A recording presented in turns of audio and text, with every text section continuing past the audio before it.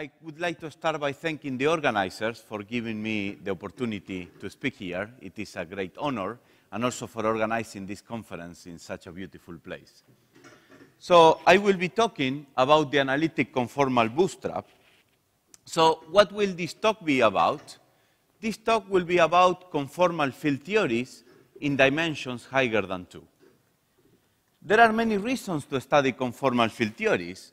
They, for instance, are very relevant for physics. They enter in the asymptotic regimes of QFT. They also explain and they enter in condensed matter, in the description of critical points, etc. They have also a very beautiful interplay with mathematics through representation theory, the Lang's program, etc. Many important theories are conformal, like n equals 4 super Yang-Mills, the 3D Ising model, critical ON models, etc. And they appear everywhere in dualities in string and gauge theory. The only problem with conformal field theories is that they are a little bit hard to study. For instance, conformal field theories in general do not have a Lagrangian description. Now, if you have a Lagrangian theory, you can in principle compute observables in this Lagrangian theory by doing a Taylor expansion around a small coupling constant G. And there is a systematic way through Feynman diagrams to compute these terms here, here, etc. But generic conformal field theories don't even have a small coupling constants. Furthermore, we also don't have the luxuries that we have in 2 dimensions. We have no Virasoro algebra, we don't have a finite number of primaries, and in general, in higher dimensions, representation theory is less powerful. In spite of all this, progress can still be made. And one of the ideas that allow us to make progress is the idea of the conformal bootstrap. The conformal bootstrap consists in resorting to consistency conditions. Since we don't have a Lagrangian, we use what we can. And then the idea is to use consistency conditions, such as conformal symmetry, properties of the OPE, unitarity, and crossing symmetry. I will review all this later on. This idea was very successfully applied to 2 dimensions in the 80s by these people here, and 25 years later, it was successfully implemented in higher dimensions. This was the starting point of an impressive numerical revolution, which is still going on. The purpose of this talk is to tell you how to get analytic results for conformal field theories from bootstrap ideas and consistency conditions in general. While the numerical bootstrap offers you results for operators with a small or a smallish spin and twist, dimensions minus a spin, if some of the quantum numbers are large, then one can do some kind of analytical approach, and one can obtain analytical results. Depending on whether the spin is large for finite twist, or the twist is large for finite spin, or both of them are large at the same ratio, we have made progress over the last few years in all these 3 directions. In addition, there has been many other approaches to obtaining analytic results in conformal field theories that would need an extra axis here, so I won't have time to review them. But those include large central charge limit, solvable protected subsectors, crossing in Mellin space, large global charge, average null energy conditions, and also we have witnessed great progress in 2 dimensions. Hopefully, we will hear more about some of these in the next talks. Our plan will be basically to start with the line-con bootstrap, to start in this region, and show how this can be expanded to all other regions.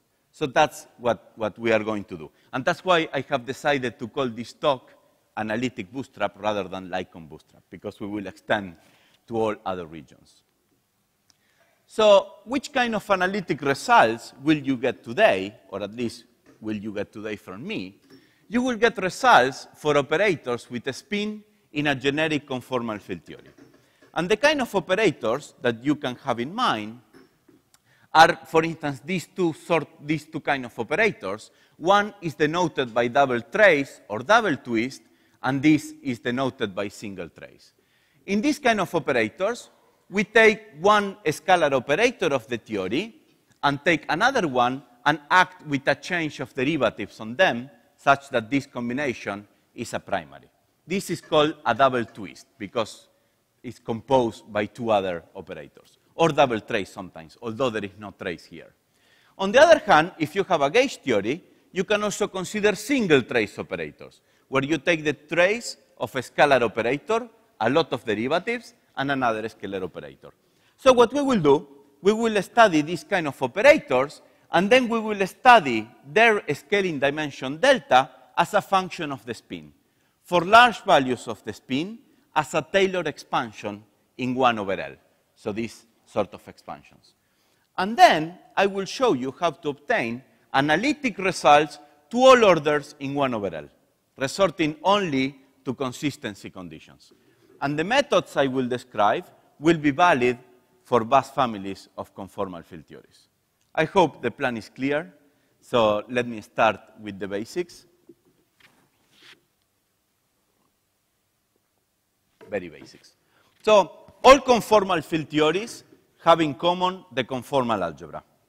The conformal algebra is generated by scale transformations. If you make your space twice as big or half as small, then the physics is the same. In addition, you have the Poincaré algebra generated by translations and rotations, and special conformal transformations, which I cannot attempt without dying, so I won't do it. Now, specific conformal field theories may also have extra symmetries, but I want to keep this discussion as general as possible, so these extra symmetries will not play much of a role in what I will say. So what I will say will be true for generic conformal field theories. Sorry. The main ingredient of a conformal field theory are conformal primary local operators. These are operators evaluated at a point which are eigenfunctions of the dilatation operator and are labeled by the eigenvalue of the dilatation operator, which is called the conformal dimension, and their Lorentz spin L. In addition, for a given primary, we have all the tower of descendants, which is simply obtained by acting with derivatives on these primaries O. A very beautiful property of conformal field theories is the fact that operators form an algebra. In English, what this means is that if you take two of these operators and put them together, you can express that product as an infinite sum of local operators that you can see on the right-hand side. Now, this infinite sum includes both primaries and descendants, but a beautiful property of conformal field theories is that all the coefficients of the descendants are fixed once you fix the overall coefficient of the primary. This is due to conformal symmetry. So here you see that there are two data that characterize the conformal field theory. On one hand, we have the scaling dimensions delta I for all the primaries of the theory. That's called the spectrum of the CFT. And then we have these coefficients, which are called OPE coefficients, C, I, J, K, for any triplet of primaries, I, J, and K. This is sometimes denoted as the CFT data.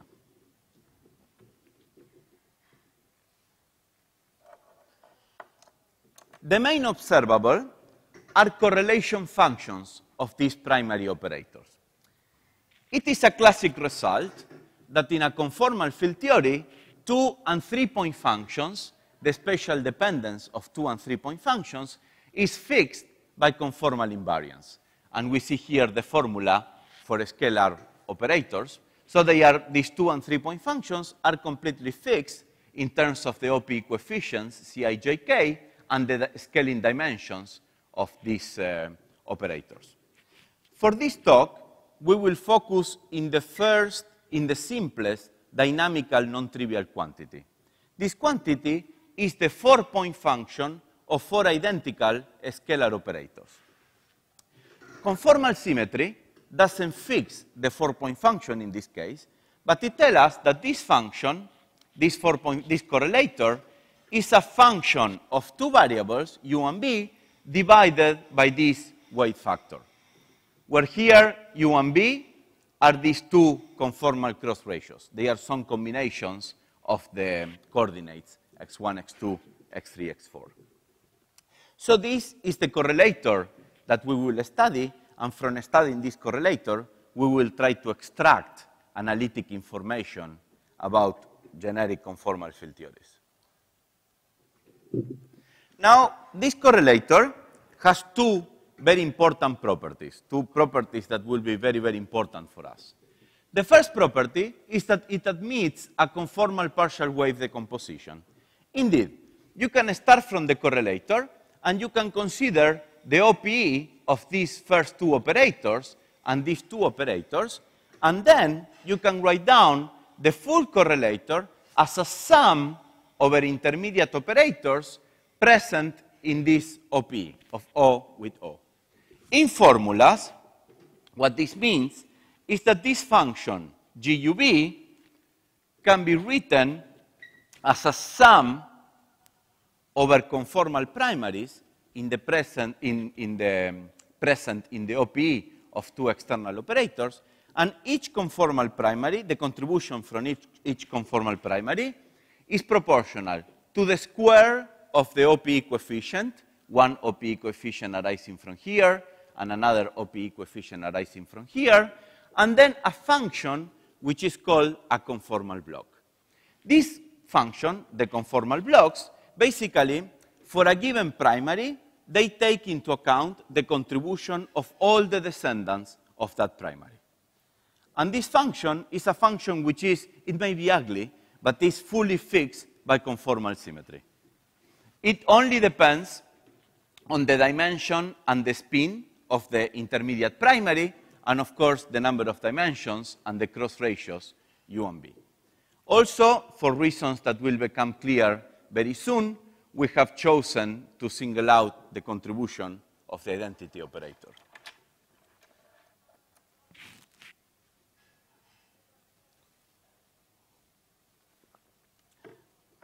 The second property, which will be very important for us, is crossing symmetry.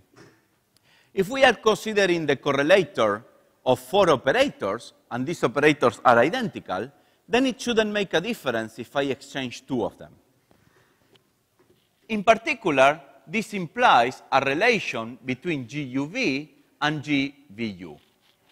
If you use that together with the decomposition before, basically what we are saying is that the decomposition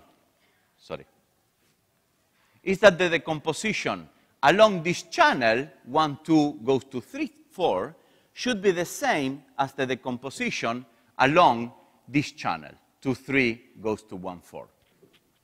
Or in formulas, if you combine this equation here with this here, you get the following remarkable equation. Look at this. This will be the most important equation for us. And first, I want to convince now that this is a remarkable equation and that it is also a very hard equation. And that was why it took us 25 years to crack this equation. First, let's see why this equation is remarkable. What this equation is telling us is that no matter what the spectrum of your CFT is, no matter what the OPE coefficients of your theory are, if you have this horrible double sum over all delta and all L of these horrific functions, G delta L of UB, this double sum has to be equal to this double sum for all values of U and B. This is highly non-trivial. If you have, for instance, a CFT with 27 parameters, like coupling constants, etc., this equation should be true for any value of these 27 parameters. This is a very, very remarkable equation. This equation, on the other hand, is also very hard to deal with. For instance, one can see that the left-hand side is easy to expand around u equals 0 and v equals 1. This is the place where these two operators are very close. On the other hand, the right-hand side is easy to expand around u equals 1 and v equals 0. So there is no point in the UV plane in which both sides of the equation can be easily expanded. And that makes our life quite difficult. We are used to it, but anyway. Now, what people have done is to try to study this equation in different regions. In order to show you what the relevant regions are, it is convenient to introduce these variables, z bar, and 1 minus z, 1 minus z bar. Now, in the Euclidean regime, if you have a 4-point function in Euclidean space, then z bar is equal to c star, and we can study the previous equation around the point z bar equals to 1/2. At this point, what happens is that both sides of the equation converge pretty well. None of them really well, but both of them pretty well. And you can study the equation numerically. And this is the basis of the numerical bootstrap. On the other hand, if you are in the Lorentzian regime, then these two variables, z and z bar, they are two independent real variables, and there are more things that you can do. And in particular, you can consider and you can study the correlator in this point. So here, both u and v are very small, and this region here is the starting point of the analytic bootstrap. So, you may ask, so let me tell you, before proceeding, let me tell you at least intuitively why it is a good idea to study the bootstrap equation here. So, why is this a good idea? If you have a look at the full crossing equation, the full crossing equation can be seen as a relation between the direct channel and the cross channel. And in general, the interplay between the left-hand side and the right-hand side is extremely complicated. For instance, if you take one operator here, that one operator will map to a horrible infinite combination of operators on the right-hand side. And in general, it is very hard. In 2 dimensions, you have a finite number of operators. Well, in minimal models, you have a finite number of operators on both sides, so that's very easy. In higher dimensions, that's not true. And to analyze this equation is extremely hard. However, what we will see is that if one considers the limit in which u and v are small in this equation, only certain operators will survive on both sides. And rather than an infinite double sum mapping to an infinite double sum, we will have a much simpler map. And in particular, double twist operators with large spin, remember these first operators that I introduced here, these ones, they will simply map to the identity operator, while single trace operators with large spin will map to themselves. This very simple fact, well, it's not very simple, but this fact actually makes this crossing equation much more manageable. And that's basically the idea of the analytic bootstrap. The fact that you can take a limit of this equation in which this interplay between left and right simplifies enormously. Is that okay? Good. So I am very sorry. I will punish you a little bit. In order to understand why this is the case, I have to tell you a couple of things regarding conformal blocks. So conformal blocks, so we will need only a few things regarding conformal blocks. So first of all, they are eigenfunctions of a quadratic Casimir operator. So there is a second-order operator in U and V, such that if you act on the conformal blocks with this operator, then that returns an eigenvalue that we denote by J squared. The form of this eigenvalue is not very important for us, but what it is important is that for large spin, this eigenvalue grows with L squared. In addition, these conformal blocks, they have a prescribed small u behavior, and the small u behavior of conformal blocks is controlled by what is called the twist of the operator. The twist is the dimension minus the spin, and we see that G delta L UV goes to u to the tau over 2 times a function of v, which is sometimes denoted as collinear conformal block. This is true in any number of dimensions. In order to make this very explicit, we will introduce the following notation, when rather than G delta L, we use u to the tau over 2 f tau L. So we label now the primary operators by their twist and spin. In addition, these conformal blocks, they have a small v dependence that will also be very important for us, and they grow logarithmically with the spin. So they diverge, with the v. As v goes to 0, they have a logarithmic divergence. Now, with all this, armed with this knowledge, since we are now experts in conformal blocks, let's try to see again at this conformal bootstrap equation.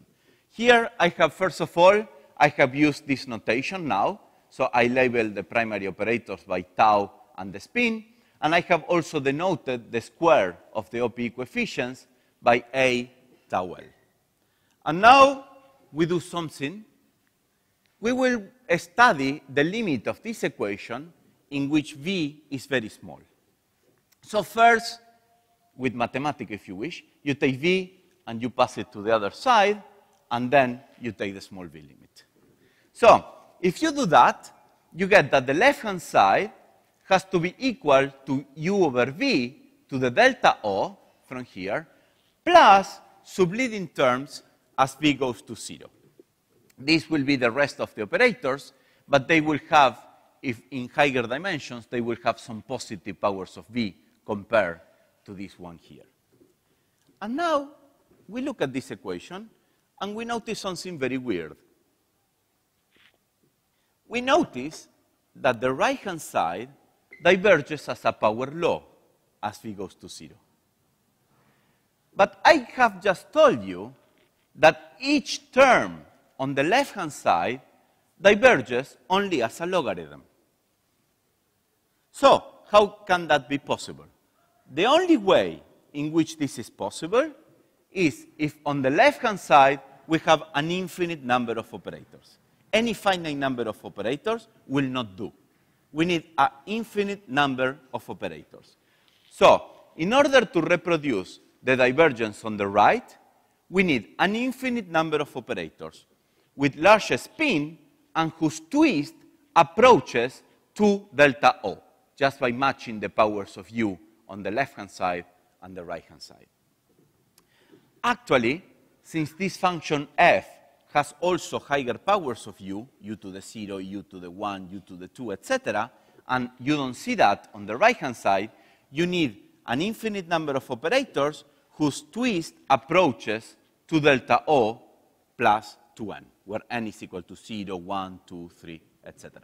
So, first surprise, in higher dimensions, you need an infinite number of operators. Any finite number will not do. Well, it's not a surprise for many people here, but for someone who doesn't know certainly. Now, in order to understand how this can be possible, let's try to study the simplest example of a conformal field theory. And the simplest example, the simplest solution to crossing, is that of generalized free fields. Generalized free fields arise when you study large n conformal field theories in the limit in which n is equal to infinity. In that limit, the 4-point function is simply given by the sum of 3 disconnected pieces, and these are the 3 disconnected pieces. Then you can ask, what are the intermediate operators? In order to do that, you can do the conformal partial wave decomposition, and you see that the intermediate operators of this model are double twist operators, which are schematically of this form here. And they have twist equals to 2 delta O plus 2n, where O is the external operator. Notice this, for any value of the spin. They have the same twist for all spin, and they have some OPE coefficients that can be computed from the conformal partial wave decomposition. Now, what is important about these OPE coefficients is that the OPE coefficients are such that if you plug them back into the conformal partial wave decomposition and you resum them, then they enhance the log divergence of a single conformal block into a power law divergence as V goes to 0. So already in this very simple model, we see that there are OPE coefficients such that if you resum an infinite number of conformal blocks, you reproduce this divergence here. But then we say, aha, but actually, this divergence is quite universal. It's not only there for generalized free fields. I have convinced you, I hope, that actually any conformal field theory should have this divergence. Because any conformal field theory has the identity operator. So, actually, we arrive to the following beautiful conclusion. And we arrive to the conclusion that in any conformal field theory with O in the spectrum, crossing symmetry, together with the fact that the identity operator always appears in the OPE of O with O, imply the existence of double twist operators with arbitrarily high spin and whose twist and OPE coefficients approach those of generalized free fields. This is a beautiful result about the spectrum of generic conformal field theories, and we haven't assumed almost anything, just crossing symmetry, OPE, etc. Under very general assumptions, we have already seen this. Now, what we would like to answer is the following question. Can we do even better than this?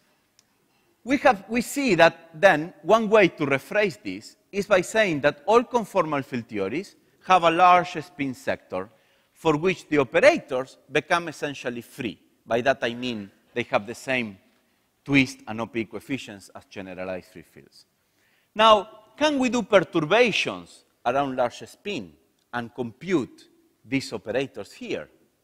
And the answer is yes.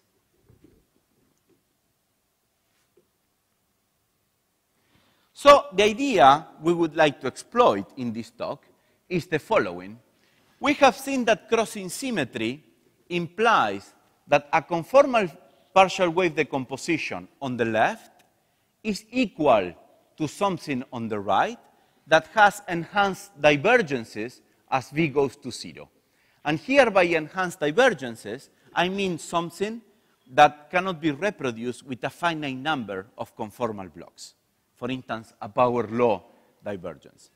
And then, what we have seen is that the divergences on the right-hand side dictate what the behavior at large spin of the operators on the left-hand side is. And we have already seen that the presence of the identity operator on the right-hand side led to a remarkable result. So, what we will do, we will try to take this idea to the next level. And one can solve a lot of problems, but just for this talk, we will solve the simplest problem. We will try to compute corrections to generalized free fields and see how we can use this method to compute these corrections. Are you okay? Yes? Good. So, sorry about this, but I need to introduce one last new ingredient in order to do that. We have seen that generalized free fields has accumulation points in the twist. That means there is an infinite number of operators, and all of them have this twist 2 delta O plus 2n for any value of the spin. In such cases, it is convenient to define twist conformal blocks. What they give is the contribution to the 4-point function from a given twist. Basically, these twist conformal blocks are the same They involve the same sums as the conformal partial wave decomposition, but you only sum over the spin. You don't sum over the twist. So they are the contribution from that twist tau. And we also define twist conformal blocks with this extra insertion of j to the 2m, where, remember, this j squared was the eigenvalue of the quadratic Casimir operator. If you don't remember, this one here. These functions here, I claim that they have very nice properties. So the first property, which is kind of obvious, is that the correlator, in this case generalized free fields, can be decomposed into these functions h, tau, 0.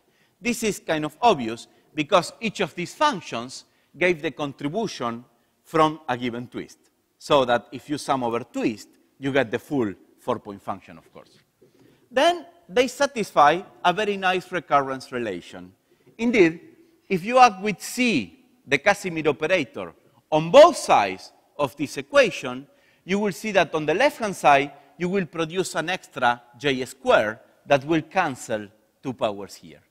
In other words, C acting on h m plus 1 produces hm.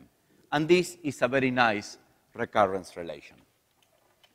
Then they have a prescribed behavior at a small u and a small v. This is very easy to see. This is a little bit less easy, but take my word for it that it is true. A nice thing about these functions is that actually, from all these properties, you can construct these functions systematically. For instance, as an expansion in a small u and v. This even in cases in dimensions in which you don't know what the conformal blocks are, these sums actually can be constructed. So these sums, they have very nice properties. But then you would ask me, so what? I mean, who cares about this sum? So let's try to use these functions for something. And we will compute 1 over n corrections to large n conformal field theories or generalized free fields. So now, we assume that our correlator is the correlator of generalized free fields plus 1 over n squared and some corrections which we are trying to find. Now, there are 2 sources of corrections here. The first correction is the fact that double twist operators themselves will acquire corrections. So now, their twist will be 2 delta O plus 2n plus some anomalous dimension of order 1 over n squared. And alike, the OPE coefficients will be the OPE coefficients of generalized free fields plus 1 over n squared times some corrections to the OPE coefficients. In addition, we can also have new intermediate operators at order 1 over n squared. And what the question we would like to answer is which corrections are consistent with crossing symmetry. So in order to answer that question, what we do, we look at the conformal partial wave expansion like this, and then here we plug this expression for the twist. And then we plug this here, and we expand for a small 1 over n squared. If we do that, we see that the piece proportional to log u arises when you expand this u to the gamma over 2. And basically, the piece proportional to log u looks very much like the sums we have in the usual conformal partial wave decomposition with an extra insertion of gamma and L over 2. Is this clear? Yes? So what I am saying is that the log u arises only when you expand u. You plug this into here, and you expand this for a small 1 over n squared, and you can check this. But now, let's assume that this gamma and L admits an expansion in inverse powers of 1 over the spin, or more precisely, inverse powers of j, like this. This, I take it as an assumption, but actually it will be dictated by crossing. But let's say that this is true. And then, if you take this expansion and you plug it here, you see that we recover exactly the definition of our functions h. So, the statement, so look at this functions h here. So the statement is that the piece proportional to log u of G1, the guy proportional to 1 over n squared, is a linear combination of these twist conformal blocks. And the coefficients of that linear combination are the same as the coefficients of the large spin expansion or large J expansion of the anomalous dimension. Now we are in a position to do the following.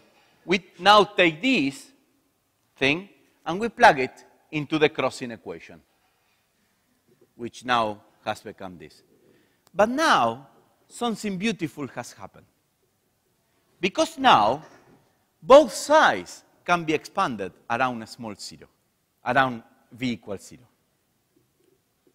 The right-hand side, because it is the place where the right-hand side converges very nicely, and the left-hand side, because we have already done the sum over the spins. So now, both sides can be expanded around v equals 0, and matching divergences on both sides, we can fix all coefficients v and m. In particular, this will give gamma and L to all orders in 1 over the spin. In other words, crossing equation has become an algebraic problem. Let's try to, this discussion is a little abstract. Let's see what we get in each of the cases. So let's discuss first the case number 1. In the case number 1, we assume that there are no new operators at order 1 over n squared. The right-hand side, one can check that has no divergences as v goes to 0. And this implies that all functions h and m have to be absent on the left-hand side.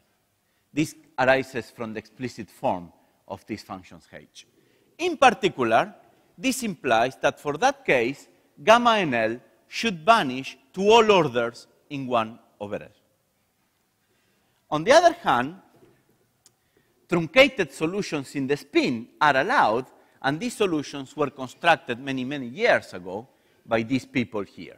So for instance, one solution that you could have is a solution where gamma and L is different from 0 only for a spin 0 and is 0 otherwise. So this will always be 0 as an expansion in 1 over L. A more interesting example is an example where single trace operators do appear at order 1 over n squared.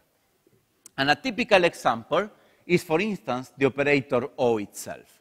So now we are assuming that in the OPE of O with O, we have 1, we have the double trace operators, which are denoted by this, but then we have O itself entering at order 1 over n squared.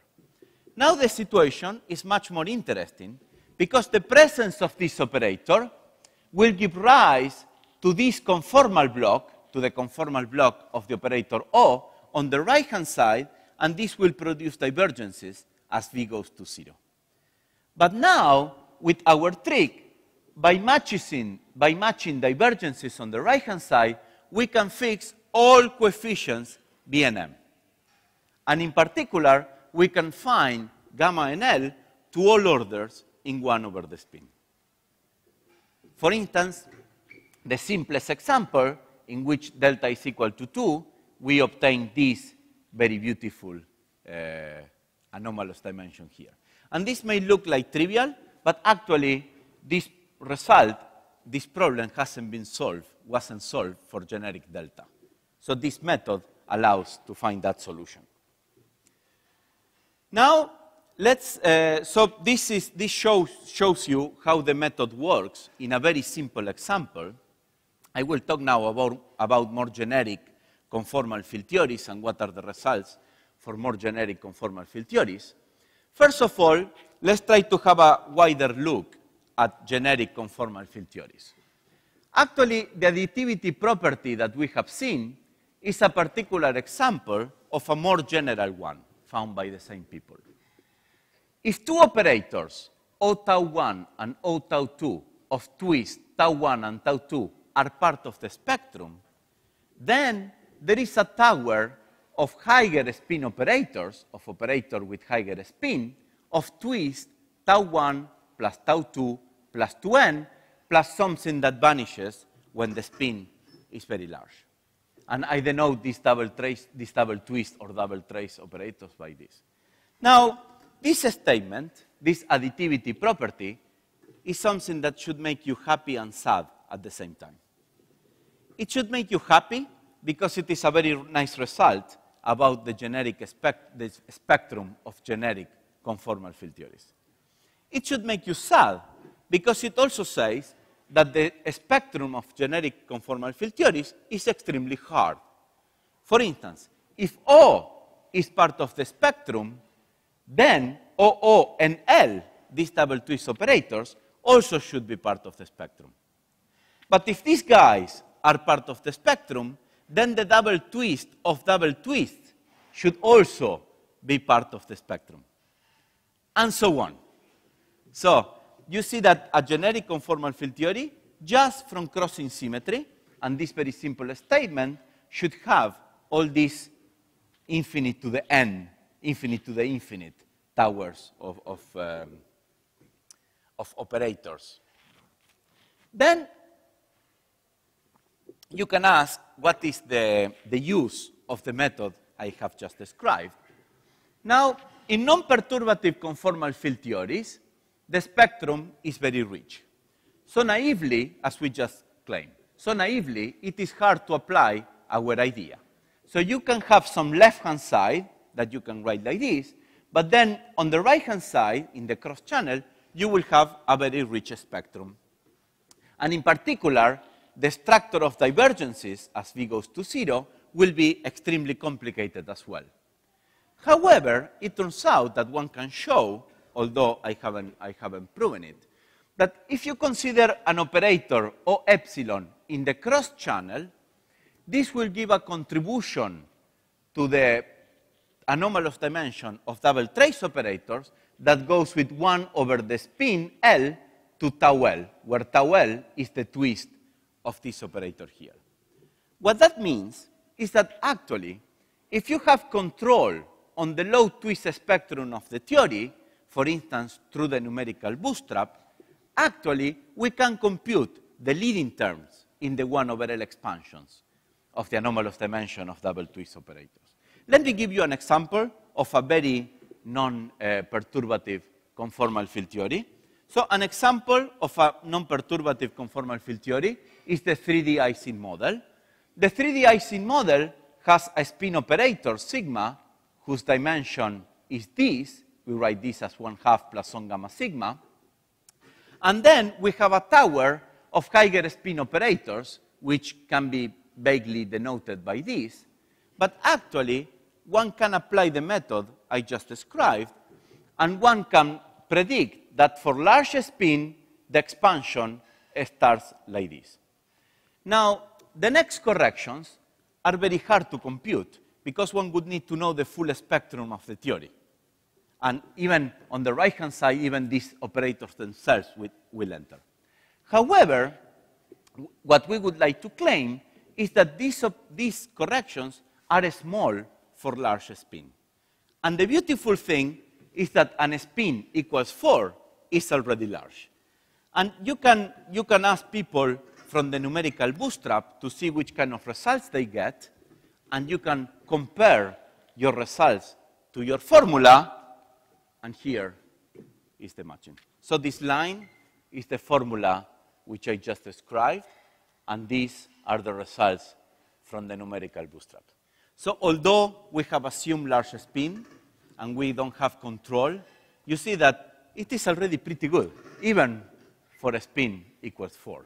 So this is quite neat. So I would like to make two important comments. So this allows for a very nice interplay, very powerful interplay between the analytic bootstrap and the numerical bootstrap. And also, I would like to mention that the convergence properties of all these series was established in a very nice paper by Karen Watt, and it was also understood there why all these series work so well. Now, in the last 10 minutes, let me mention 3 other directions. Now, if conformal field theories have a small parameter, then we are better off, because that small parameter further organizes the spectrum and organizes the problem, basically. And actually, the range of applicability of the method I just described is very vast, and you can use it for weakly coupled gauge theories, theories with weakly broken Higher spin symmetry, and even 1 over n to the 4 corrections to generalize free fields. And in each of these cases, the 1 over L expansions can be resummed exactly. So let me briefly describe each in 2-3 minutes, these 3 developments. Let us start with weakly coupled conformal gauge theories. Now, weakly coupled or gauge theories in general, they have these single trace operators with a spin, where you take the trace of 2 scalar operators with a change of derivatives.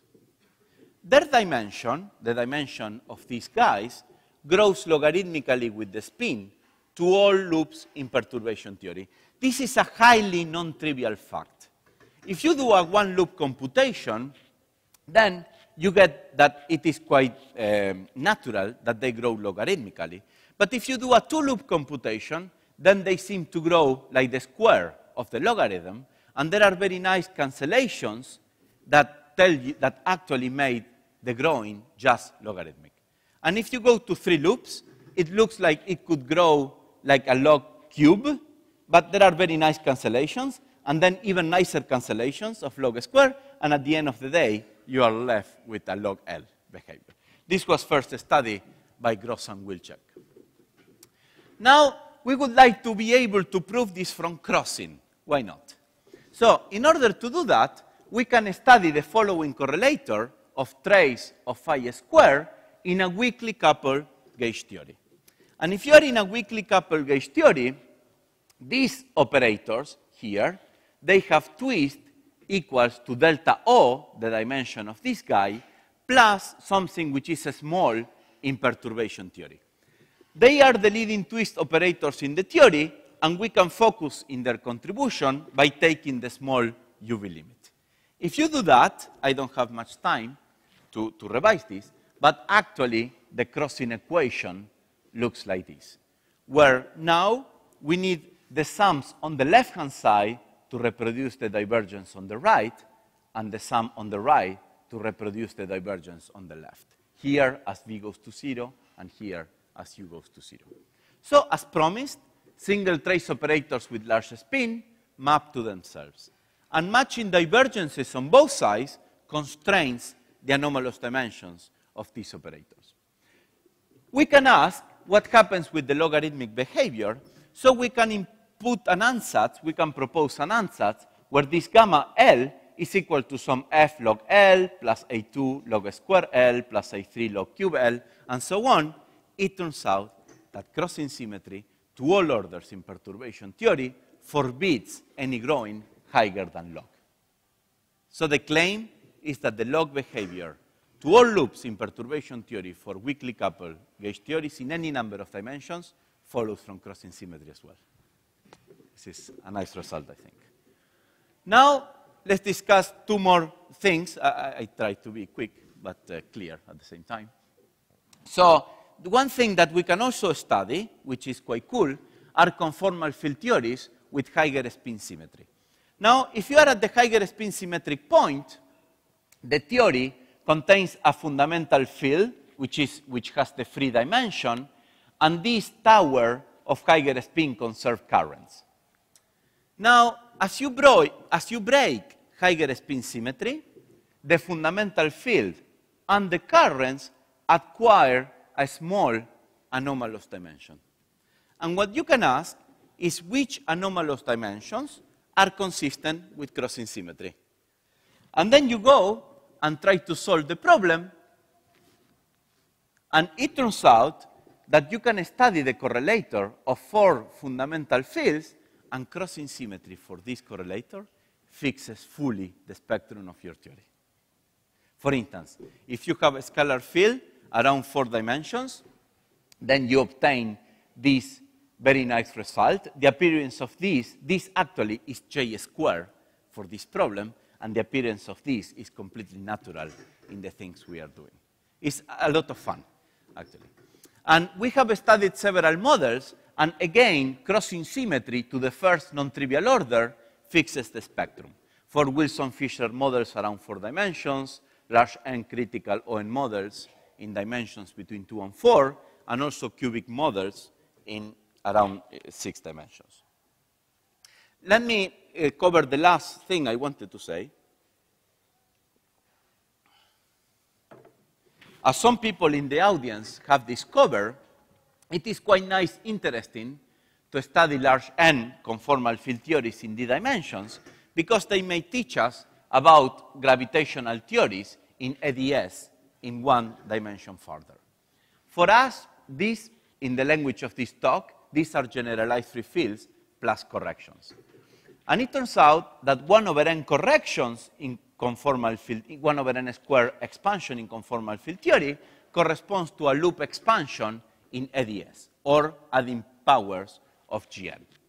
For instance, you have that the correlator is equal to the sum of diagrams in ADS, so the generalized free fields is equal to the sum of 3 disconnected diagrams, that at order 1 over n squared, we have these truncated solutions, we have these non-truncated solutions. But the thing is that diagrams in ADS are hard to compute. So now we can take an alternative route and study this by using crossing symmetry. For instance, we have already solved in the middle of the talk the answer for these 2 diagrams. Now we can go even further, and we can try to study loops in ADS. Loops in ADS are terribly hard to compute, and they are largely an explored subject. But we can approach this by studying 1 over n to the 4 corrections to generalize free fields. And with the method I just described, it turns out that crossing conditions, consistency conditions, and crossing symmetry fix this gamma NL2 from the leading solution. And this is a quite nice result. And even one can compute 1 over n to the 4 corrections to n equals 4 super-Yang-Mills at a strong coupling. This is equivalent to computing loop corrections to supergravity on ADS 5 cross S5. So it is quantum gravity. For instance, just to show off a little bit, if you can compute the dimension of the operator with little n equals 0 and spin 2, and it's just 6 minus 4 over n squared, this is the supergravity result, and at order 1 over n to the 4, we get this very beautiful 45. This, as far as I know, is the first non-protected quantity ever computed to this order in ADS CFT. Now, let me conclude. So we have seen that generic conformal field theories have a large spin sector, which becomes essentially free, and we have shown how to perform a perturbation around that sector. The method applies to vast families of conformal field theories. It provides, in some cases, an alternative to Feynman diagram computations, no infinities, etc. It provides an on-shell gauge-invariant way to study weakly coupled gauge theories.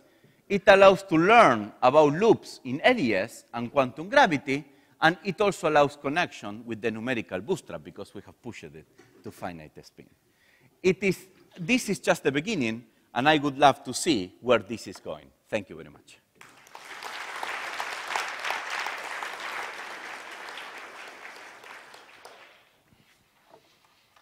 Questions? Oh. Yes, sir. So you have shown how to compute the tree level and then loop correlators in ADS. Can the same techniques be used to compute correlators in DS, in the sitter? That would be very interesting. In this case, the relevant CFT will not be unitary, right? one important point about these analytic approaches is that we don't need the CFT to be unitary. So in principle, we don't have that obstacle because we don't need unitarity. And it is a very good question, actually. It's, I would answer yes, but I haven't sit down and tried to do it. So yes, but I don't see any clear obstacles, actually, except I would have to learn a lot. But yes, yes, but yes, in principle, the lack of unitarity is not an obstacle. Off. So, can you say a few words about these other limits where the twist is large, but the spin is not necessarily large? Yes, absolutely. So so let me yes. So that is a very nice subject on its own. So let me first tell you one thing. I mean, in this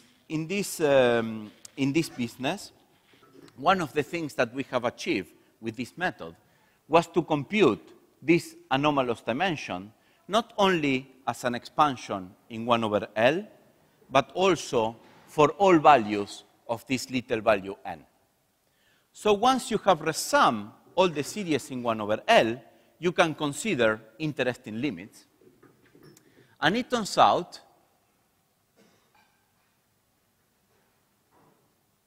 sorry, let me come here. So we have extended the original results for the analytic bootstrap in 2 directions.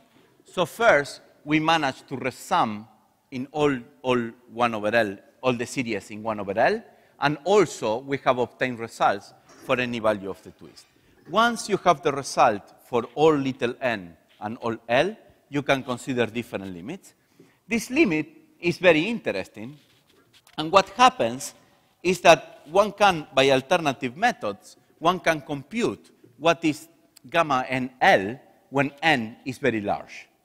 And it turns out that basically this behavior, well, this was a work by Shiboevov, Juan, and Simon Staffin.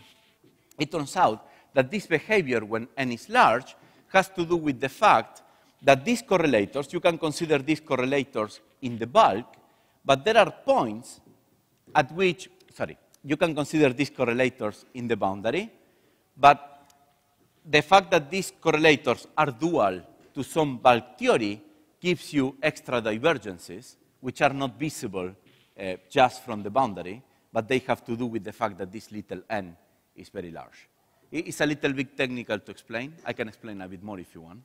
But the important point is that once you have expanded the Lycon bootstrap to both finite spin and finite n, you can take any limit you want. And the important point is that for questions like bulk, locality, etc., this is important. Sorry, that answer was not very nice. So correlators, they have what they are called Landau poles sometimes, where the distance among external points, they satisfy some conditions. And what can happen in theories with a bulk dual is that these Landau poles are inside the bulk, and you can see them by studying this. Is that more or less okay? You have a question?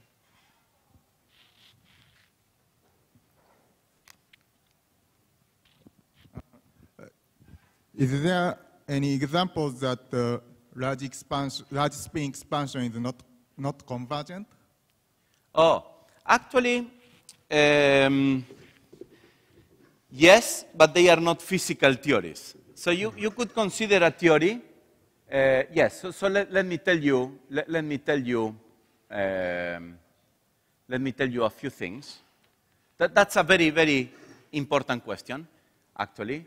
Yeah. And it's asymptotic, and we have always guessed the answer.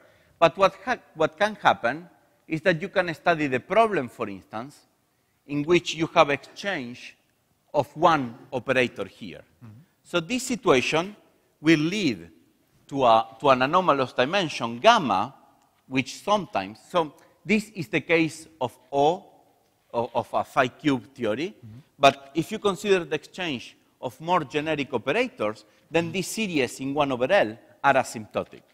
However, if you have a full theory, you cannot have the exchange of a finite number of operators. This is very similar to what happens in Regge. If you have the exchange of a single operator of a spin 4, that amplitude will not satisfy the Regge condition. But in a full nice theory, you don't have that. You have an infinite set. So if you consider 1 over n to the 4 corrections to a full theory, such as n equals 4 Super-Yanni-Mills, then all these series are actually convergent. Yes. Okay. Hong, you have. Sorry, this one.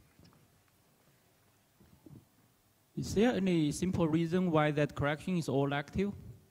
Why? Sorry? Yeah, is there any simple reason why the correction you wrote there is all active? Yeah, I don't understand the... Oh, yes, yes. Actually, yes, I didn't want to enter much into that. Yes, there is a good reason. So, there are different... So people have studied different bounds and different things that this answer has to satisfy.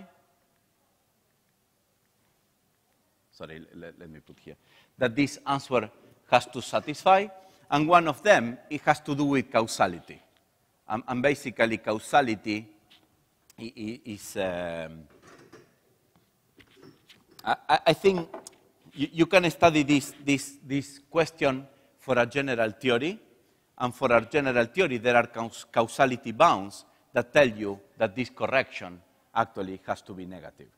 Then, when you study theories like a single exchange, that in principle doesn't have to be true, because a single exchange is not a full theory, but it turns out to be true nonetheless. But I would say that it is expected and has to do with causality. Okay. This is a causality in the bulk or in the boundary? In the bulk. So is there any simple boundary reason? Yeah, just from the bootstrap equation itself? Yeah, I am not sure how to understand this fully. It is expected, but rather than doing the computation and see that you get a negative answer, I don't have a very good answer to that question. I have to see, yeah, also in the numerical bootstrap, they have seen that basically the fact that these things, these corrections, have to be negative. But from the boundary perspective and from the bootstrap equations, it's not at all obvious, at least to me, that has to be the case. Although it is quite expected, but it's not obvious from the boundary point of view. You were mostly talking about CFT and dimension larger than 2. What about d equal 2 and d equal 1? Wow. Yes. So the reason why